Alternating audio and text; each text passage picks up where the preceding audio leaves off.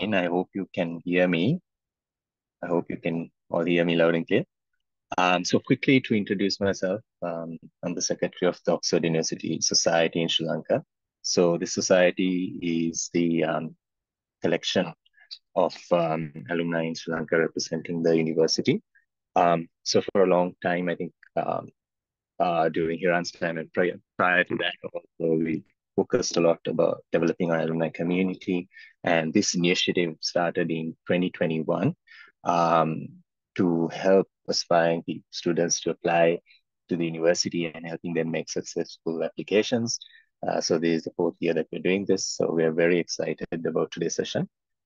So there are three key takeaways. I think this is just reiterating what was mentioned in last year's sessions as well. Three key takeaways that we would like for everyone to take from this. One, how to make a successful application to the university.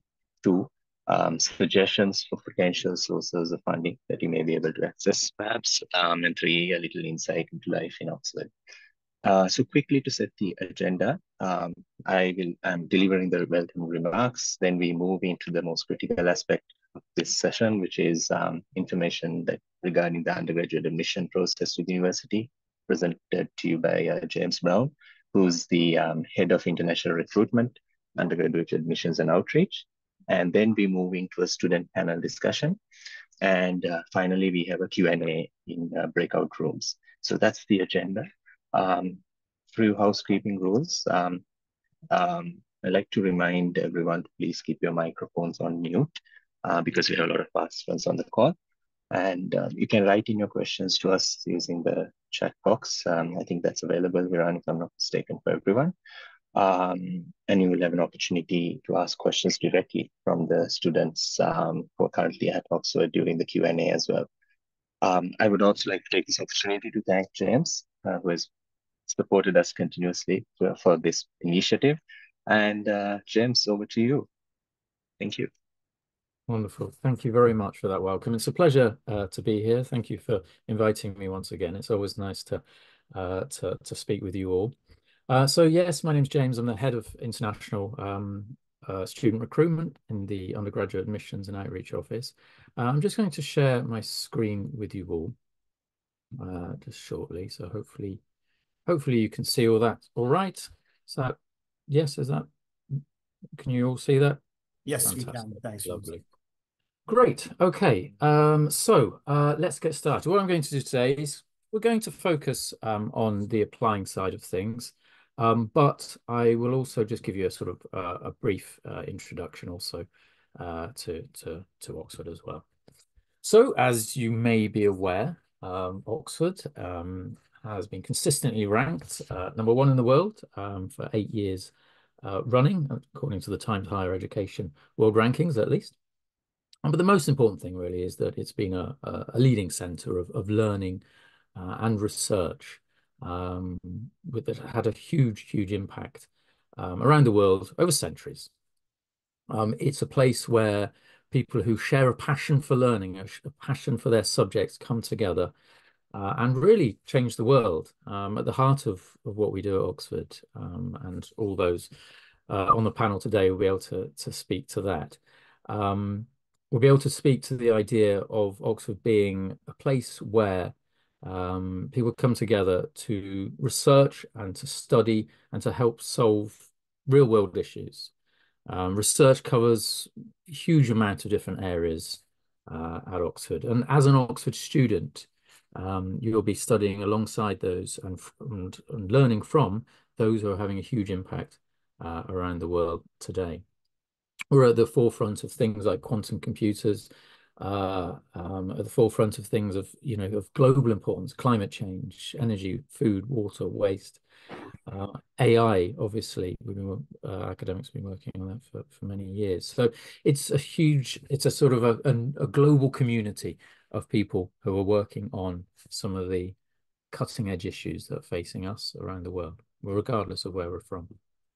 It's also about studying what you love. It's about following your academic passions. It's a stimulating environment. It's a wonderful environment. It's demanding. There's no denying that, and we'll get to that side of things later throughout this whole session. But the teaching, research, learning opportunities are exceptional. And the environment that you're working in truly, truly inspiring. What we're trying to inculcate and support really is the idea of developing your thinking of so you can think independently, deeply for yourself, and then have the ability to articulate those ideas and thoughts clearly. And as some of the comments there from some of our former students, sort of suggest that the breadth of the things that you can study is also something which is really second to none. The way we teach at Oxford, we'll talk about that a little bit later, and obviously we have fortunate enough to have current students here to go into a bit more detail about these sorts of things. But through tutorials, it's a really key part of that learning experience at Oxford. This is very small groups, so maybe just 2 or 3 students per tutor, where you really get deeply into the heart of the matter under discussion and debate. So incomparable teaching, really, as well as the practical side of things for the scientists amongst you. Fantastic facilities, practical opportunities for you to learn too.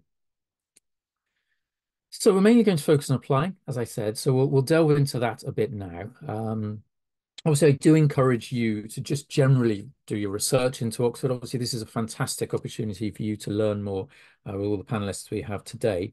But it's very important that you also, as individuals, if you're serious about applying to Oxford, you really look into it yourselves as well. The website that we have is incredibly comprehensive. It really is everything that you need there. So I definitely encourage you to look at the full range of resources that we have there. So applying. It is a bit different applying to Oxford than it is to the majority of other UK institutions. And to make sure that we do consider students fairly and thoroughly, there are actually several stages of the application process. So you need to apply broadly a year in advance of when you intend to come and study with us. So for those of you who'd like to come and study with us from September or October next year, you will be applying more or less now, really. So the deadline for application is the 15th of October. We'll get onto that into the next slide. So so you're working essentially a year ahead. There's no separate Oxford application. It's all through the University and College Admission Service, or UCAS, as it's known in the UK.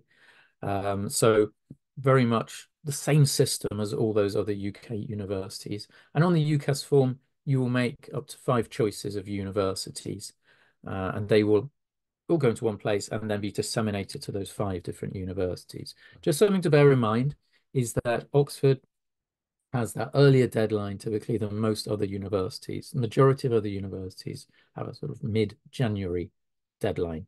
At Oxford, that's actually when you'll hear from us whether you've been successful or not, because you'll have applied to us by October the 15th.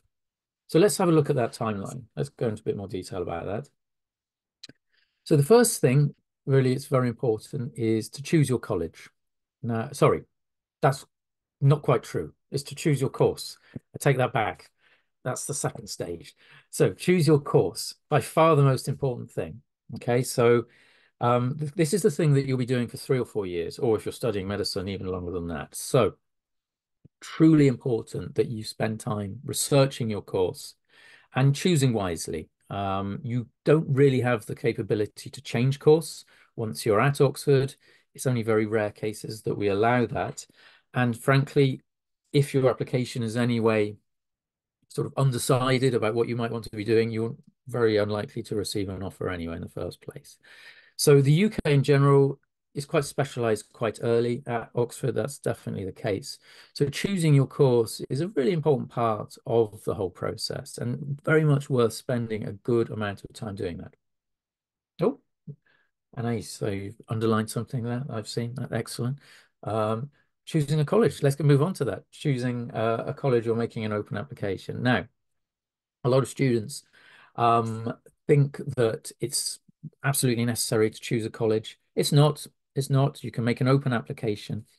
And indeed, it's really not important as to the outcome of your academic application. which college you choose, whether you even choose a college. You can let us make the decision for you by making an open application. And when you look at the data behind this, there's no advantage or disadvantage to doing either. And I must say, if you indicate a preference of a college, because that's all you're doing on the UCAS form, just a preference, you might end up, if given an offer, in an altogether different college anyway. And I almost guarantee that you will love the college that you're in. I haven't met many students who don't. So the college side of things, don't let that be a stress factor. You don't have to know much about it in order to apply to Oxford, and we can do that work for you too.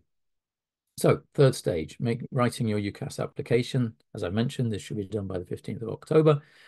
And it's a standard sort of form. You can create a profile now in UCAS and familiarize yourself with that if you haven't already. What that comprises of is a personal statement, all of your qualifications that you have taken up to now, or indeed are going to take, because most students are applying before they've completed their studies. A reference from your teachers or indeed guidance counsellors in some cases. And that's it really. And then that's what gets submitted to those 5 university choices that you made. Now, at Oxford, there are a couple more steps besides that. So for most courses that we offer over 50 courses. For most of them, there are admissions tests. And these take place in October. So between mid and late October this year, these will be taking place. You must register for a testing centre, if you are required to take a test for your course, by the 4th of October. And my tip for those applying this year, for entry next year, try and get your test centre place booked as soon as you possibly can. You don't need a UCAS number to do that. You just need to get registered at that test centre. And this year, Oxford are using Pearson VUE to administer the tests. And that should be the case for the coming years as well. So these are very important because the same test is taken by every single candidate in the world on the same day. So this is something for our tutors, which is incredibly valuable because it allows us to compare students with one another. And good performance in admissions test can very likely lead to being then shortlisted for interviews. That's stage 6. We'll get to that shortly. Number 5, written work. Now, some of our courses, I'd say it's definitely the minority of courses, require written work to be submitted by the 10th of November. Your college, who is administering your application, will contact you about that, just to let you know how to do it and what you need to do there. So you don't need to worry too much again about that. And in the case of any students, any of you here who are interested in art, fine art, a portfolio is what would be submitted. As I say, this is the minority of courses, or literature-based courses often require written work, those types of disciplines. Interviews, all online. All students who are shortlisted for interviews sit their interviews online, and these take place throughout December. And in some cases, you'll be interviewed more than once, up to 3 interviews, actually, depending on the course you've applied for, or indeed if different colleges wish to interview you as well. Decisions early to mid-January, as I said, usually by the time that you're applying or your application goes to those other universities, actually. So you will know by early to mid-January whether you've been successful or not.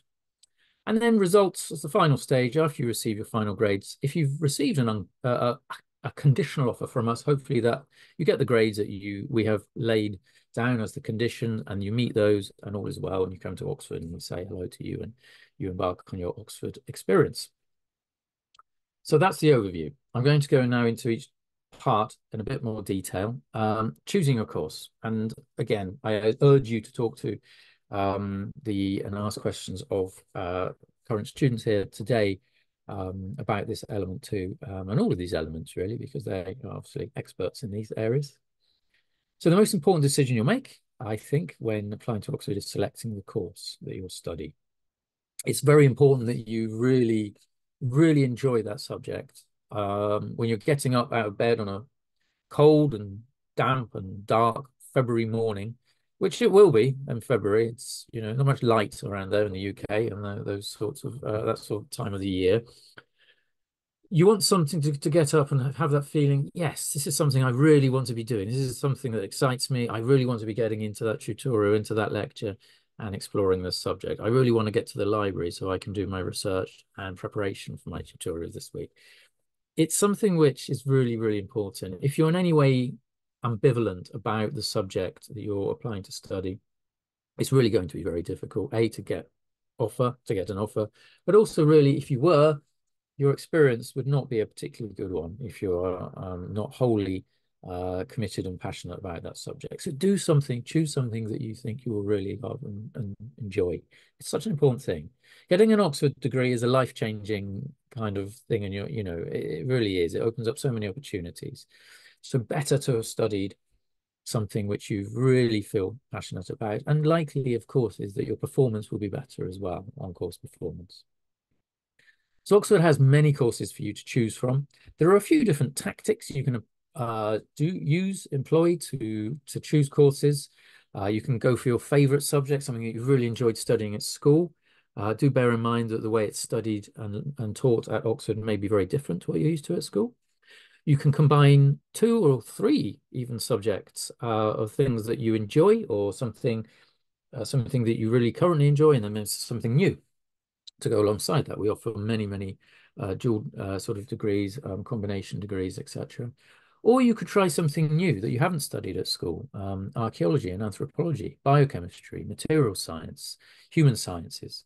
These are things which aren't often studied at school, but allow you to specialize in areas and try something new, and something, maybe an aspect of something you've studied in a different discipline, in greater detail. So those are just a couple of tips, really, but give yourself the opportunity to explore the courses. And this goes really for all the universities you're looking at. Don't just get sort of blinded by those headline courses, those courses we all know about, those courses that your parents probably want you to study.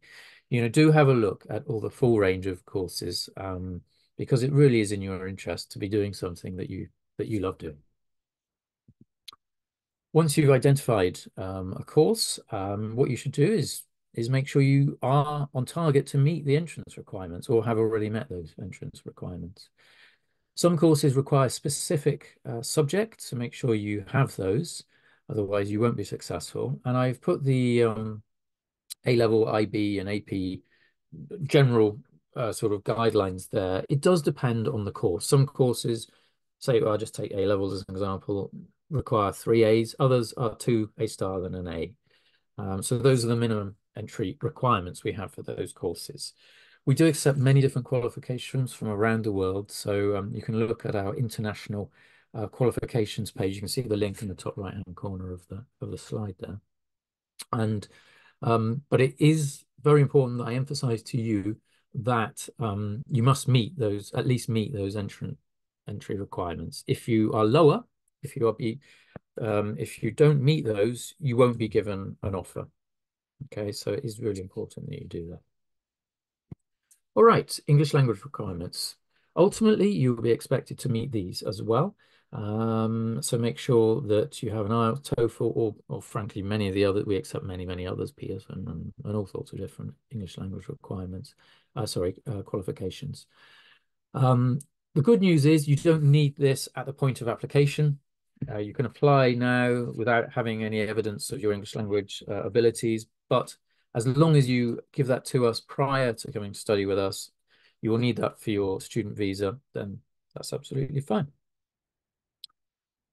Okay, as I say, if you look at that link, you'll see all the different English language qualifications that we accept. All right, UCAS form. Let's have a look at that. So there are several parts to complete. And the most involved, I would suggest, is your personal statement. So this is where you tell us and the other 4 universities you're applying to study your motivation for studying that course. Now, students typically choose courses at the different universities that are very similar to one another. You shouldn't be applying for, I don't know, archaeology and anthropology at Oxford and then applying for accounting at LSE. That's not going to work. So you must choose things that are very similar, okay? Because you're not going to be able to write one personal statement that is going to be convincing to any of those audiences. And that's something which obviously you have to demonstrate to all the universities that you're serious about studying this subject. Obviously, we know that some courses at Oxford, and the same for other universities, will differ in name and in composition. And there are some courses at Oxford that literally can't be found anywhere else as well. So we are kind of obviously forgiving about that. So that's, you don't need to worry too much about that. But obviously, we can't have students applying for medicine here and Oxford, and then you know, fine art and like UCL or something. So it's just not going to work. So plan your statement. Some universities place a huge emphasis on this statement, whereas at Oxford, I have to say, it is just one component part. We saw the overview there, didn't we, of the different elements of the application process at Oxford. We have a lot of different data points to look at. So the statement is not going to be as important, frankly, at Oxford as it is at other universities. However, obviously, you are going to be applying, if you are thinking of Oxford, you would be applying for 4 other universities anyway. So you must take time to do this. And of course, you know, if it's a shoddy statement, that's not going to reflect well on you with us either. So check your grammar, check your spelling, talk to us about your academic motivations primarily. At least 80% of it should be about your academic, with an academic focus. This is where you tell us why you want to study the course, how it links to your current studies, any outside exploration of that subject, which we call supercurricular activity, such as things that you've watched, things you've listened to, visited, read.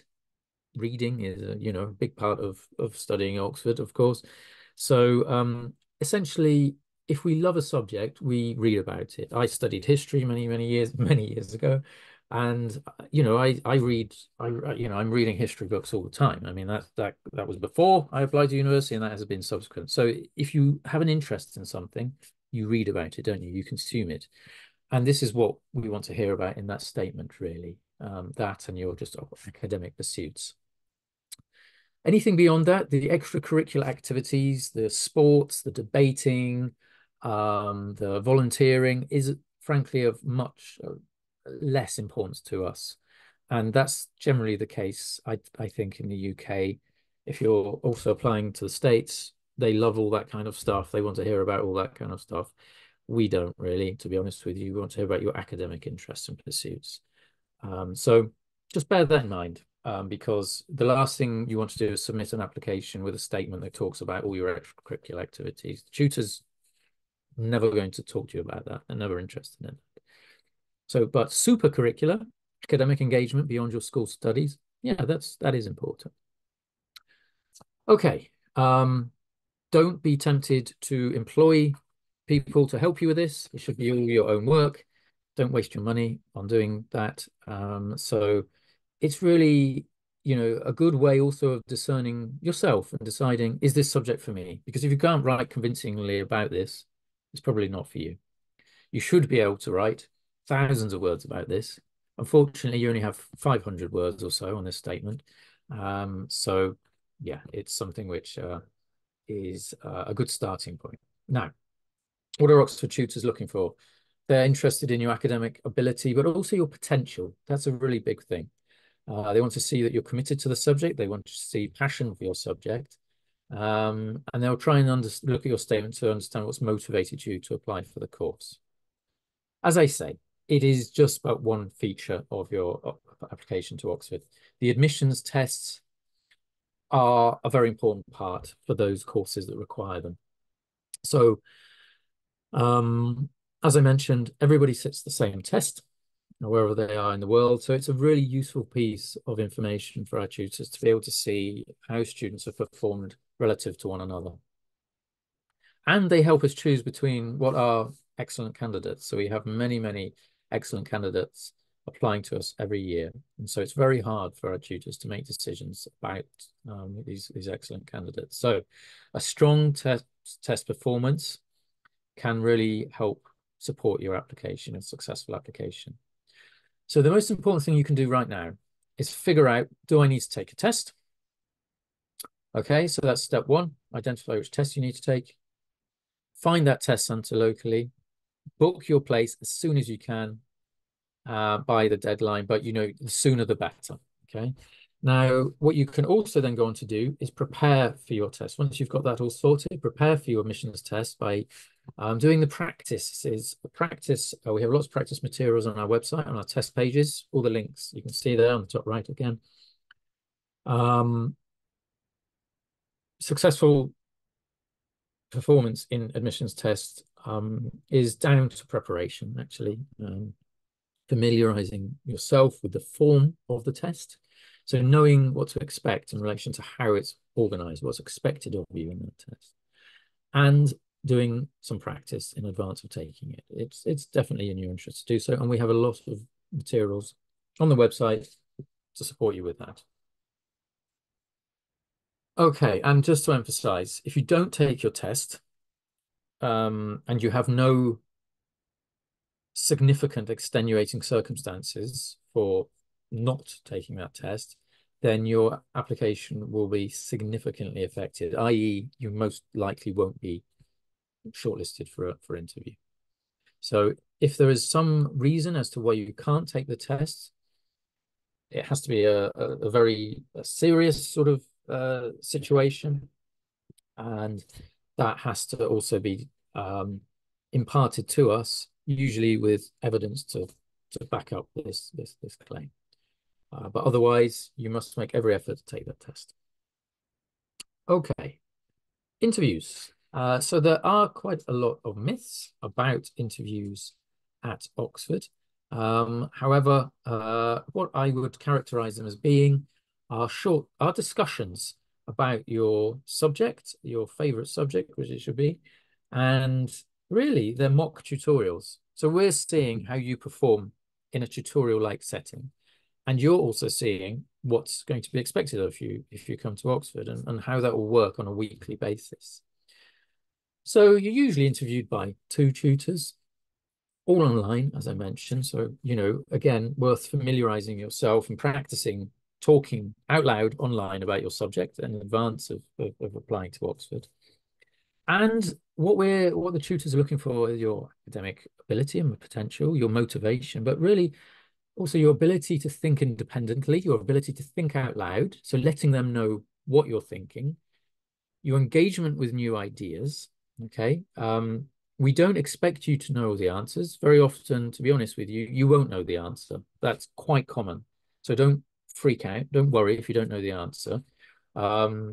You're not expected to. If you knew all the answers already, our tutors would have nothing to do if you came to Oxford, would they? They literally wouldn't. They don't want you to be the finished article. They want to actually improve you. They want to work with you to fulfill the potential that you have.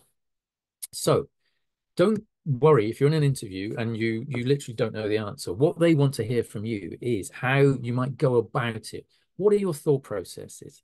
Think out loud, and you're essentially exploring these themes together. Very often, there is no one right answer anyway to a lot of the questions that they will posit. So it's about exploration, academic exploration. And I think that might also help you a little bit in terms of nerves, thinking, okay, I'm not expected to know every single answer to every single thing at this stage. And you're not. You're really not. But what they want to see, of course, is your ability to think creatively, to think independently, to be able to engage with new ideas and apply existing logic to new ideas as well. So I think these interviews are something you can really practice for. And I think, again, it's very important that you do this, because it's not like a job interview. And I know many of you would not necessarily have had a job interview by now anyway, but they're not a formal set of questions and answers that you sort of must sort of get right. It's actually an academic discussion, which very much sort of creates a sense of what a tutorial will be. So we're looking to see how well you do in that. And of course, for you, it's very useful too, because you can see what's expected of you. So practice and engage also with all the proprietary materials that we have. So in our team, in the international team, which I manage at Oxford, we run lots of webinars, lots of events over the coming months about preparing for admissions tests, preparing for interviews. So come along to those. Obviously work hard. I mean, that's given. I'm sure you're all working hard. Go beyond your schoolwork, stretch your minds in terms of your extracurricular activities. We have lots of resources that you can engage with on our website, and practice, practicing for those tests and interviews. And please don't wait until you're told that you're going to be interviewed to practice, because you're often told about a week before you're interviewed. So that's not really enough time. So you should be practicing now if you're thinking of applying this year. And attend our webinars. We have many webinars, which we send out the information to schools. So if your school is not telling you about this, then tell your counselors or your teachers to get on that mailing list, or get in touch with us, or get in touch with us through the fantastic alumni group here. Always very happy to get you on board with our webinars. And also lots of web links there for you, where you can go into more detail all about the things that we've discussed today, as well as chat to our international students and test resources and many other things. I will leave it there, and pass back over to, well, I don't know, am I passing to Iran or Sanjay? I'm not quite sure. Anyway, thank you very much, and we'll go into Q&As later.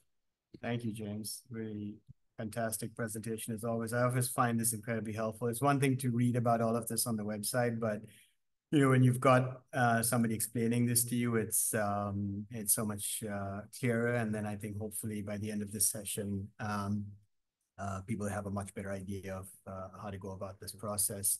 So I think at this point, I'd like to invite our panelists to maybe join the discussion. We have 4 panelists today who have kindly agreed to participate.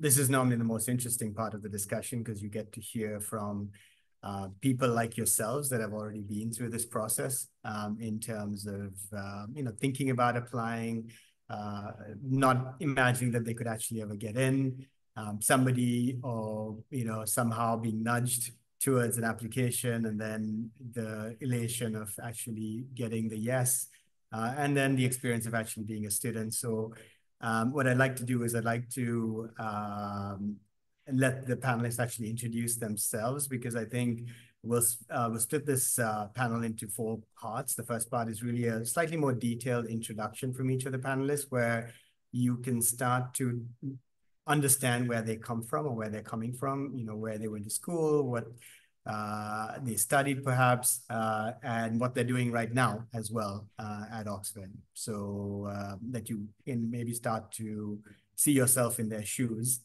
The second part then would be about the actual application itself, like how did you prepare to make your application, what research you did, etc. Maybe if somebody helped you and guided you a little bit in improving your application. So how did you actually make the application?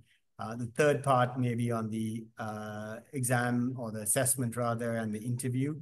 How was that? And then finally, life at Oxford, funding sources, other interesting things. And of course, if we don't get to all of the questions, we'll have breakout rooms at the end where each of the panelists will be available to answer any questions that we don't get to.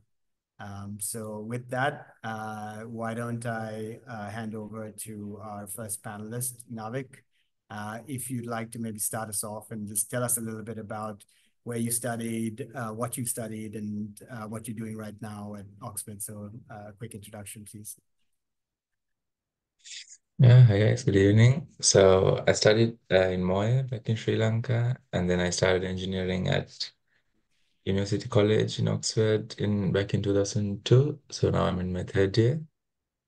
And yeah, so for And A-levels a I fun did. fact about yourself, sorry, Navik, maybe something interesting that you'd like to share with the group about yourself.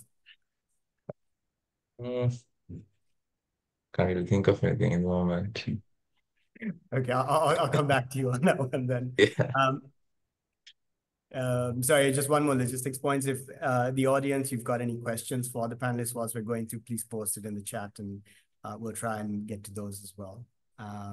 Sahani, would you like to do a quick introduction? Yeah, hi, I'm Sahani. I went to school at Ladies College in Colombo. I'm currently studying medicine at Balliol College, and that's since 2021. Yeah. Can't think of a fun fact either. Oh no. All right, we're gonna have to come back to you as well. All right, Srini, don't let me down. Hi, my name is Srini. I went to school at the Mary Erskine School in Edinburgh in Scotland, but I did primary school in Sri Lanka and moved over. So yeah, and I'm in my final year of studying law at Magdalen College, Oxford. I matriculated, so started uni in 2022 as well. And a fun fact, my favorite fruit is the rambutan. Um, Nice. Just missed the seasons, really. I know, I miss them here. You don't get them here very much. Excellent. Thank you. Finally, we have Nishane. Hey everyone. So I went to St. Joseph's in Sri Lanka, uh, did up to O levels, and then came here for A levels. And then I matriculated, so got into Oxford in 2020 to Brasenose College, which I would say is the best college in Oxford, and then to do engineering science. And it's a 4-year course, so I've already graduated. So I'm a recent graduate of Oxford.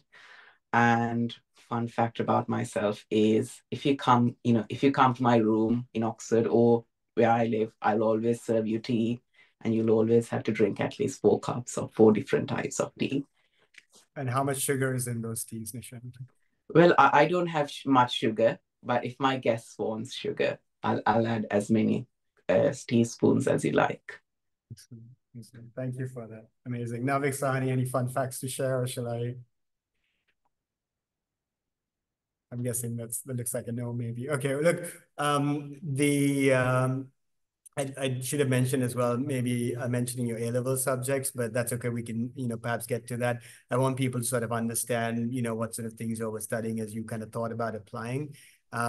James mentioned earlier about maybe the non-traditional subjects as well. Unfortunately, I randomly selected this panel and I then realized I had 2 engineers, 1 lawyer and 1 doctor. So we're not, we're not moving too far away from the traditional. But again, if at the end of the session, you want to find out about maybe some of the alternative subjects and you want to speak to students with that background, we'll have members of the Oxford Alumni Society in one of the breakout rooms as well. And you can come in there and ask some questions and we can try and help get you connected. I'd like to move to the next set of questions, which is really about thinking about applying. You're all here today because you've thought about perhaps applying. And I saw the quote in James's presentation, which is like, I never thought I could apply. And most people start out that way. Nobody ever, or very few people would start out thinking I can apply. And I'd love to ask each of the panelists to talk about their journey from I never thought I could apply to actually saying, okay, I'm going to make an application. And how did you go about that process of making an application? So maybe Srini, if I can go to you first this time. How did you get from I never thought I could apply to applying? So I think I'd been to Oxford as a tourist before, but I hadn't really considered the possibility of being a student here. And around the age of 15, 16, we had a careers meeting where my careers guidance person, mentioned you have the grades, maybe we can think about Oxbridge, so Oxford or Cambridge. And I had it at the back of my mind, but I didn't really think, that there's one thing getting grades at O level. So we did Nat 5s, but O level. But another thing is going to Oxford or going to the high up university. But I went to a couple of online webinars like this. I did the online open day in 2020. And then I watched some YouTube channels about people who did law at Oxford, current students, just watched how they were. And I realized, they're just people like me and you, and it's a possible thing to do. So I tried my best in 2021 with the application and got lucky. Nice. Interesting. Others that, maybe didn't have the opportunity to visit Oxford in the panel, anyone who didn't actually visit Oxford before you applied? Everyone managed to get that. Navik, go ahead. Yep. No? I know which Oxford before. Okay. So what was your kind of, I think I can apply or I should apply?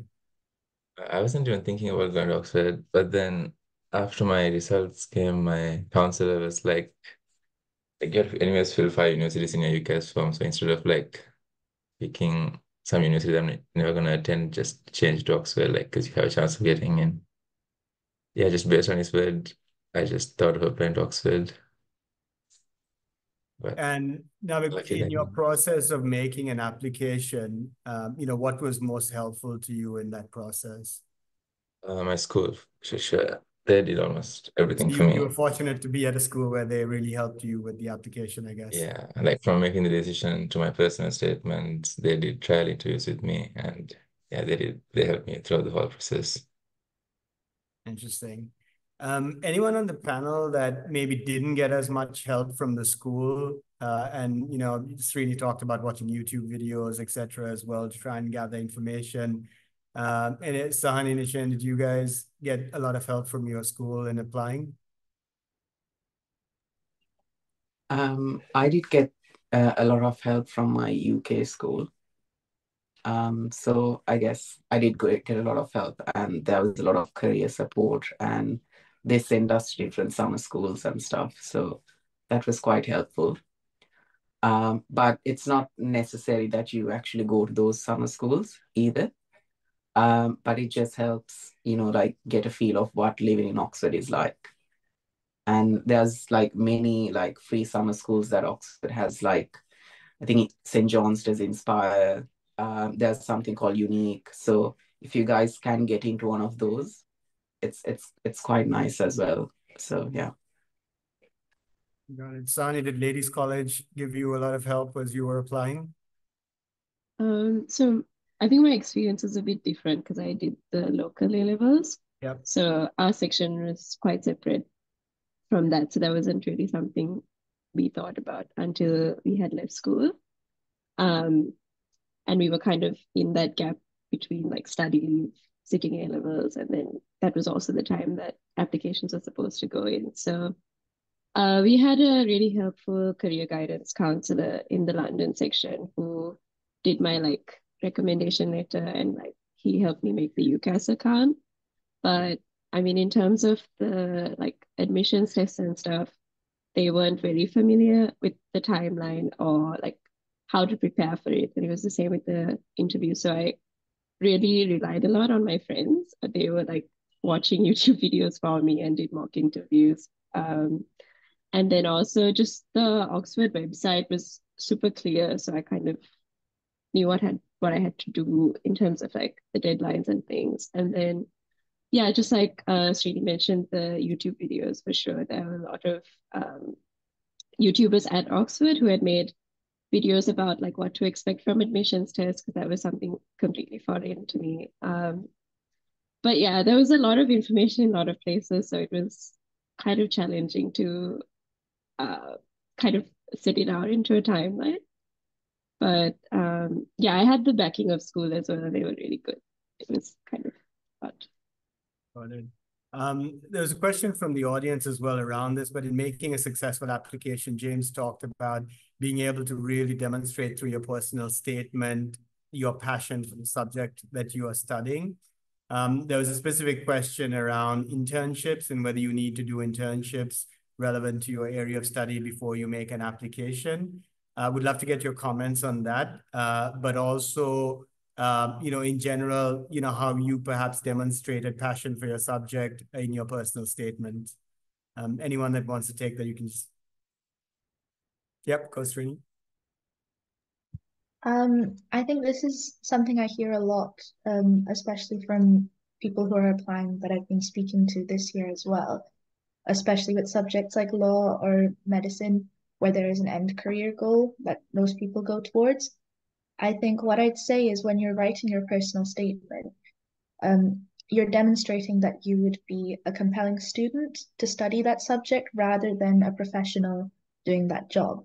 So the emphasis isn't necessarily on doing things like internships, but rather doing things that evidence, you know, an enjoyment of academic research. So in my personal statement, I didn't have any real internships. I had one legal volunteering thing at an organization called Citizens Advice Bureau in the UK mentioned, but most of my personal statement was about books that I'd read, lectures I'd attended, because there's a lot of lectures which especially the law faculty do online on YouTube. There's the Bonavero Institute for Human Rights that has something like 150 online lectures on their channel. So it was lectures, it was books, a couple journal articles, online courses from providers like FutureLearn or Coursera, things like that that you can do to evidence the fact that you are interested in the academic study of a given subject rather than being a professional. So I think don't worry about internships. Got it. Very helpful. Others, any other comments on that? And maybe how you demonstrated your personal statement, your interest on the subject area? Sani? Oh, sorry, Nishan, go ahead. I thought I didn't do any internships for when I was in school or during this sort of period. I think what for me that I put in my personal statement was the books I read and sort of the projects I did. When you do engineering, if you've done a coding project or if you've done a sort of a science project, and you can really highlight your expertise in the engineering design process, the scientific methodology and stuff. I think that's very important as well. I mean, work experience helps, I guess, to demonstrate, your understanding in engineering. But I think if you can show your sort of interest, like self-driven interest, and the ability to actually choose a project that you want, I think that shows more initiative as well, compared to getting, set targets and stuff. Being able to actually self-drive some initiative. It's quite good, I feel like, for the personal statement. Got it. Excellent. Maybe then moving on a little bit from making application to the assessment and the interviews.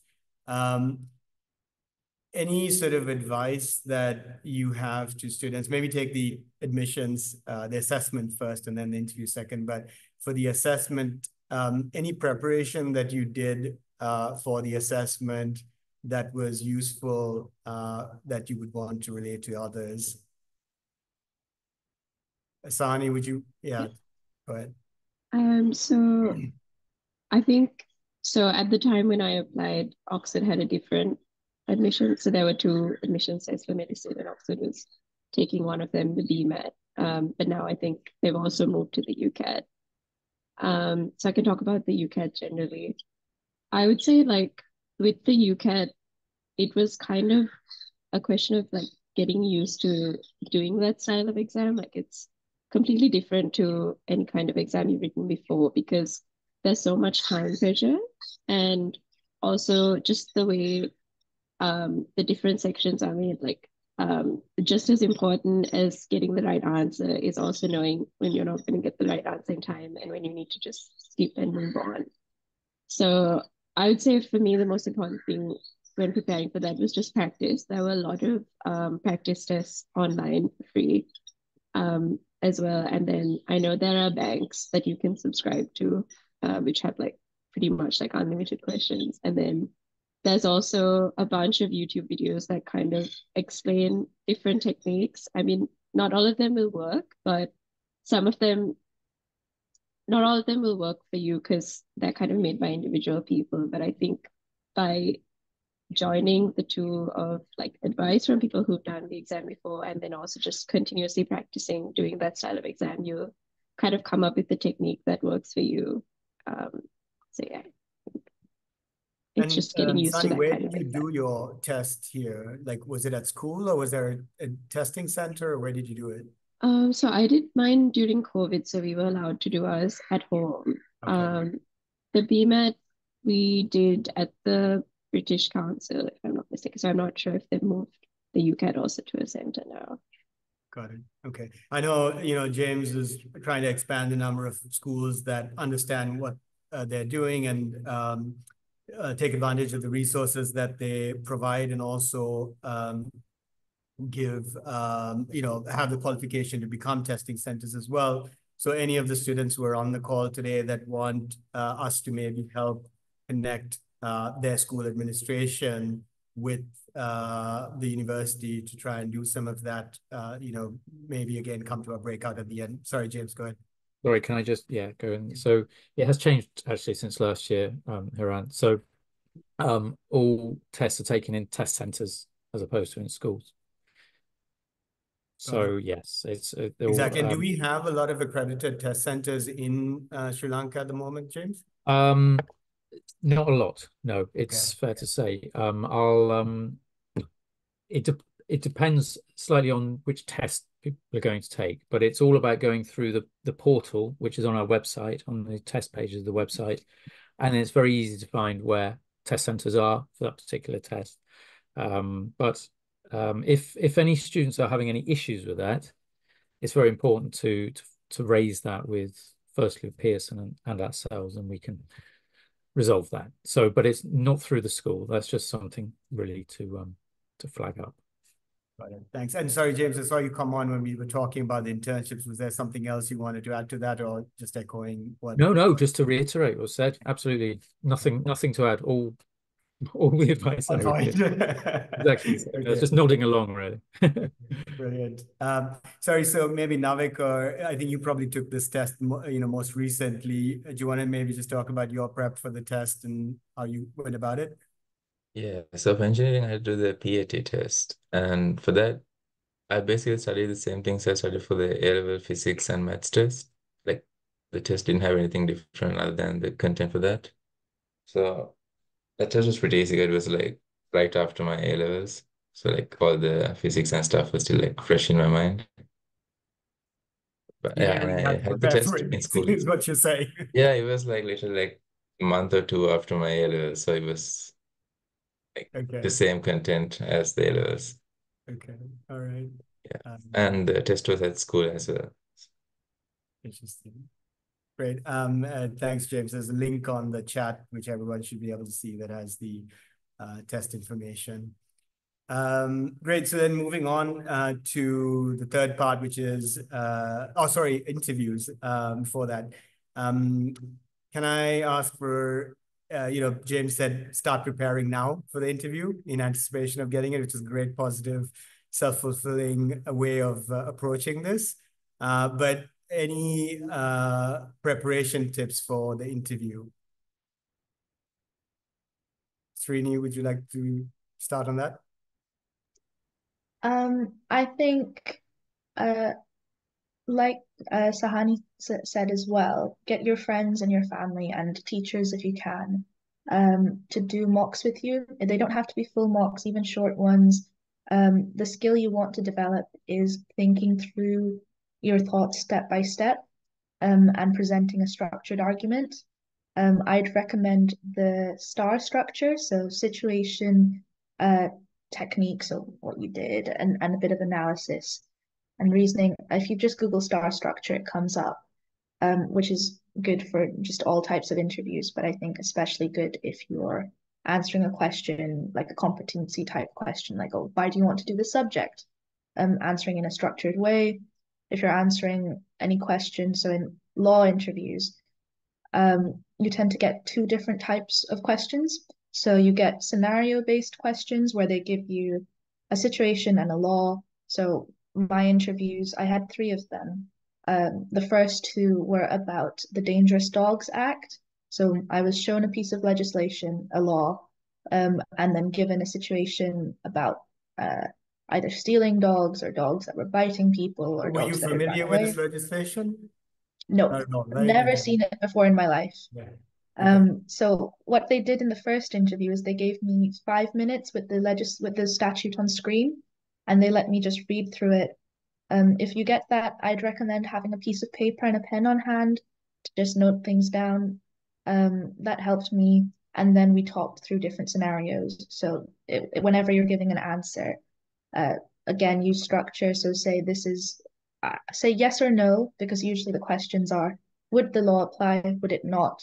So give your answer and then say yes or no for this many reasons, and then list your reasons.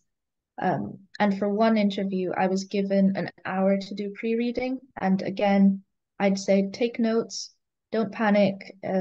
you won't be expected to know how to read a case or how to read a statute or anything. It takes you half of the law degree to figure that out. So don't panic, just take notes, do your best. And if possible, there's a database called Bailey, so Baili, I think, or double Li, that has a lot of free online UK legal cases, which you can access from anywhere in the world. So I'd say have a look through just a case or two, or even the Supreme Court judgments, which are also online and available. So you're familiar with how legal text looks and how it sounds, so it's not too jarring. And yeah, practice, practice, practice. That's the most you can do. Got it. Amazing.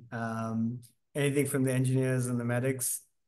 How did the interview go for you, and what was the question that you got asked? Nishan, Yeah. So for the engineering interviews, it's quite different from the law interviews. They focus more on your technical knowledge in engineering. So you'll be solving a lot of mathematical questions and problems. So the interviews can be scary sometimes for some people, but I think what's important is the tutors are trying to look at what you're thinking and your thinking process in maths. So the things I think that's most important in engineering is to show each and every step, or at least iterate each and every step to the tutors so that they actually know how you got to the answer. And there's a lot of sort of websites like Physics and Maths Tutor, Oxford interview questions or something. I can't remember all of them now, but if you search them up, they'll come up. There's like past interview questions that people have submitted, and you can sort of read through them as well. And there's uh, Professor Thomas Povey's 101 Perplexing Engineering Problems as well. sorry, what was the question you got, Nishan, in the interview? So I think one problem is a bit similar to Thomas Povey's book because I was interviewed by him. Okay, so good to research his questions. Yeah. It was two cylinders, and there was a box on top of it. So I was asked to find the acceleration of the two cylinders and the box. So I need to consider things like friction, weight and stuff like that, and come up with an answer. So and was that something you did easily, or was that something you needed guidance to figure out? I think that was one of the hardest questions in the interview because they just give this image and you have to structure everything yourself. So you need to understand that this is where the weights go, this is where the center of gravity is. You have to add friction. So as you build on, sort of they'll guide you through the process as well. So I got stuck in one place where I couldn't really find the acceleration because I didn't see some geometric principle. So Professor Poi was fine with it. He was like, even an undergraduate first year wouldn't get it. So it was good that you came this far. So they're not really looking for perfection or, you to be like a super genius or something. Yeah. They just need you to sort of go through the process and understand it in the interview. So this is very interesting. I have to say, so I did my interview in 1995, I think it was, and I had exactly the same experience. It was literally a question that you didn't know the answer to, but they sort of guide you through a little bit. And if you can work your way to the answer, that's what they're looking for. And if you get stuck somewhere along the way as well, it's absolutely fine. It's just where you think. And it's so interesting that in whatever 20 odd years, it literally has not changed. So exactly, yeah. Very, very interesting. Sani, I would like to ask you the same question, but also there's this, now it's all done online, or a lot of these interviews are done online. Does that change? Did you do your interview online, and does that change the dynamic of this interview? So I did mine online as well. I think it might have been the first year because of COVID. And I haven't experienced it any other way, but when I went for one of my first tutorials, like our tutor showed us the couch where they used to sit students down, and you'd just be facing them and they'll be bombarding you with questions. So honestly, I think having it online made it less daunting. Like, obviously it's easier logistically as well as, if you're applying from abroad. But also I think personally for me, I felt less afraid having the separation of a screen. And like I had my paper next to me and it was less awkward to be like trying to figure stuff out on a piece of paper. And I think that you just do a good job of making you more relaxed. And the fact that it's on a couch as well, I think it's supposed to make it more informal. But yeah, I think preferred having it online. I haven't. Is there a guideline of what you wear to one of these interviews? There were some recommendations, but I don't think it's very strict. Like I know some of my friends just wore t-shirts for their interviews. I see James shaking his head and saying, "Nah, you can wear whatever you want, t-shirt, suit and tie, Yeah. whatever you want." It doesn't matter. Doesn't matter. All right. Great. Listen, let's move on to then the last bit, which is, really a couple of different things. There's a question always that comes up around funding. I think people are always keen to find out. Unfortunately, this is one of the areas of least joy, particularly for students coming out of Sri Lanka, because there aren't that many sources of funding. But just to keep in touch with anything that might have changed, any tips, any words of advice around sources of funding that students might be able to explore?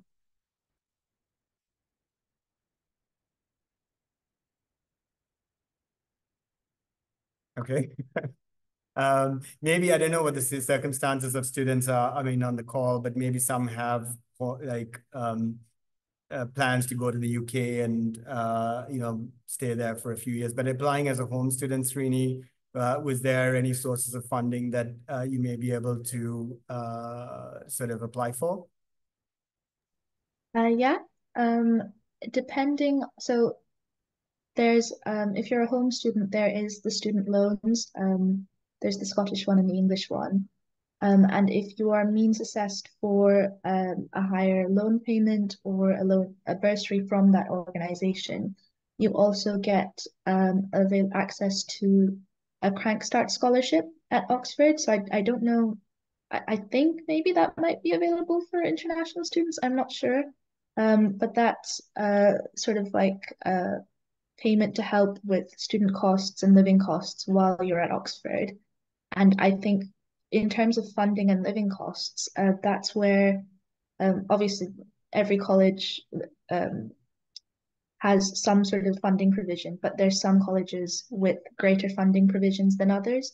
So I personally know Magdalen, we have a student support fund, which is very good, where if you ever need support with accommodation or living costs, or even if, a week before the exam, your laptop breaks down, they'll help you cover any emergency costs or even reoccurring costs.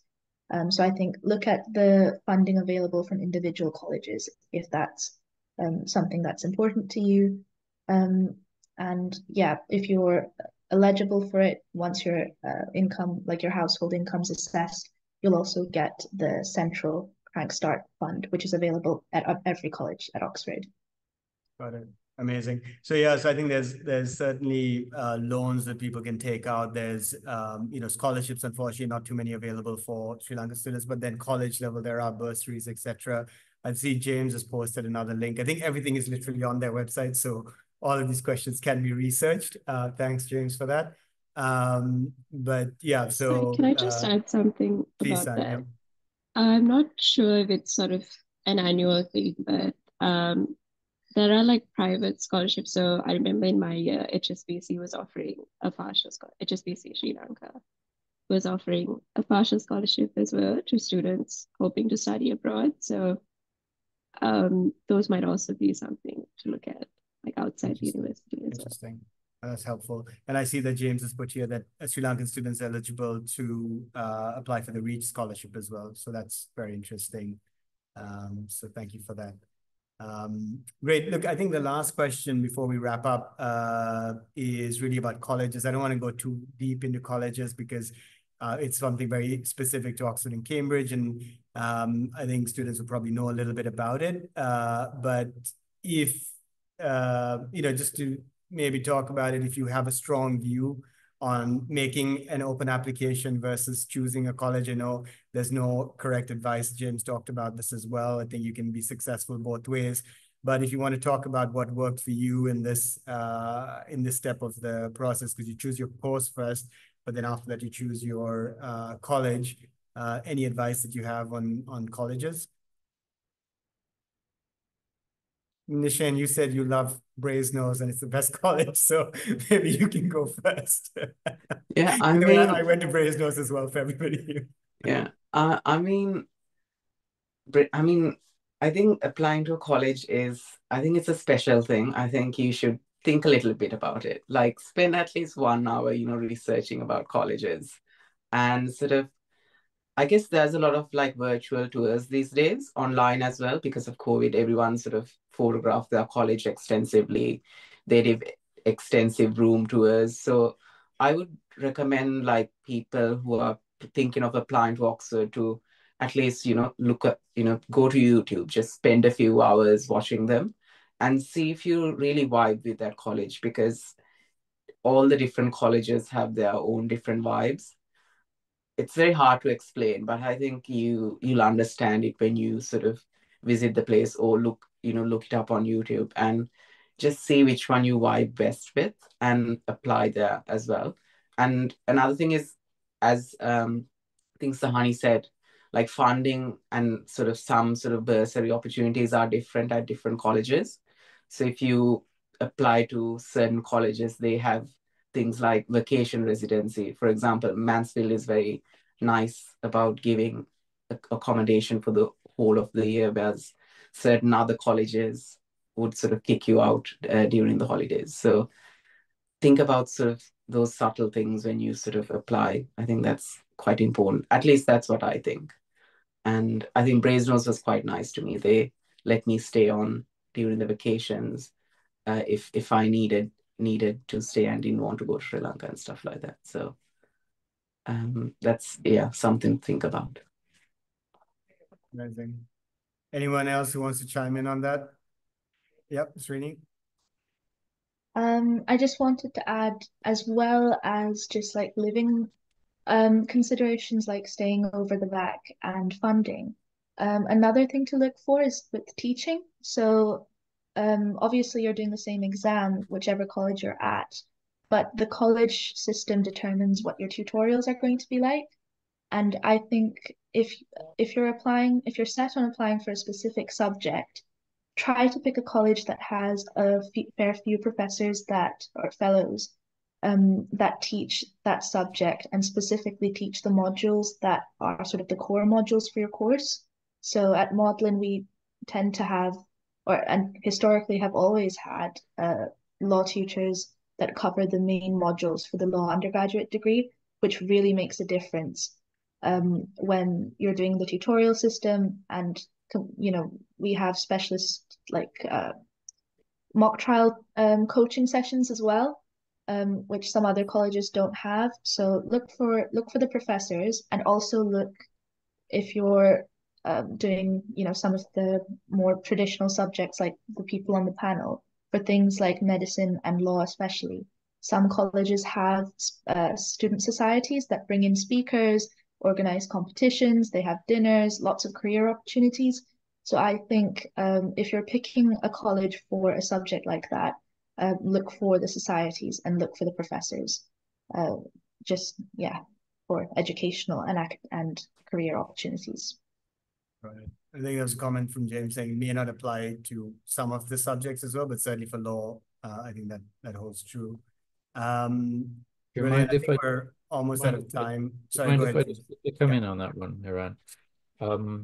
I think it's great to hear you guys talk about colleges, but I just from my perspective and I guess the perspective of my colleagues, I think it's something which can overcomplicate the application process or potentially in the minds of applicants when it shouldn't necessarily do so. I think as long as your college action covers the course that you're applying to, obviously that's something we haven't mentioned. Not all colleges teach all courses, so do check that. But it's the minority of students who put a preference of a college that actually end up in that college anyway. also. So I think it's something just to bear in mind. Practical considerations such as the sum of act, I think, are really important for international students, of leaving your belongings there and not worrying about that as well, and whether the duration of the time you can stay in your college for accommodation is possibly, rather than getting into the nitty-gritty of who teachers will where. But that's just my opinion. It's all about opinion. So yeah. Amazing. Thanks, James. Great. Look, I think we really want to leave some time for the breakouts and for people to kind of ask individual questions. I am going to hand over to Rishan for a quick vote of thanks, and then the final logistics of the breakout room. Great. Thank you very much. On behalf of the Oxford University Society of Sri Lanka, I would like to thank all of our participants for today's session. Firstly, I would like to thank the Head of International Recruitment, Undergraduate Admissions and Outreach, James Brown. James has kindly been participating in these sessions since we started them during COVID in 2021. And we really appreciate having his direct insights, which, as Hiran mentioned, always makes the application process relatable. So thank you, James. I'd also like to thank the current undergraduate students at Oxford, Nishan, Srini, Sahani, and Navik, for joining us today and sharing their undergraduate perspectives and insights to the application process. Hearing also Sahani talk about listening to YouTubers and all, it just makes it a bit more relatable for this current generation, which are things that we didn't really get to do when we were applying to Oxford. So thank you for sharing your insights, all of you. I'd also like to thank my fellow committee members from the Alumni Network here in Sri Lanka, Hiran Embaldania, who started these sessions during his term as president, and Sanjaya Aryawansa, who is our current secretary. With that, we'd like to thank you all, also the attendees, for joining this session. We will try to have this session with other materials available and accessible online. I think we also have some of our previous sessions on the YouTube channel for our society, so check those out. For those interested in a graduate application process, we also have those previous sessions online, and we hope to have a live session later this year around middle of October. We'll now break out into the rooms where we hope you'll be able to ask questions directly from all of the participants. We'll close the session after about 45 minutes, or if there are no more questions. We wish you all the very best in your application process, and please remember that even if you don't get into the University of Oxford this time, there are many other good universities and opportunities out there, so keep that in mind. So a bit of logistics on the breakout rooms. I think there'll be breakout rooms assigned for each of the different participants, so you can choose which one you want to join, and please do ask questions. Thank you. Sorry, so James and each of the panelists will be in a separate room. The Oxford alumni reps will be in one room. They're each labeled, so you can choose which breakout room you want to go into. The panelists and the James will automatically be assigned, so you don't need to do anything. And when you do get into those rooms, if you want to ask a question, I'd encourage you to actually switch on your camera and your microphone and put your hand up so that whoever is in that room can call on you to ask the question. Thanks, everyone.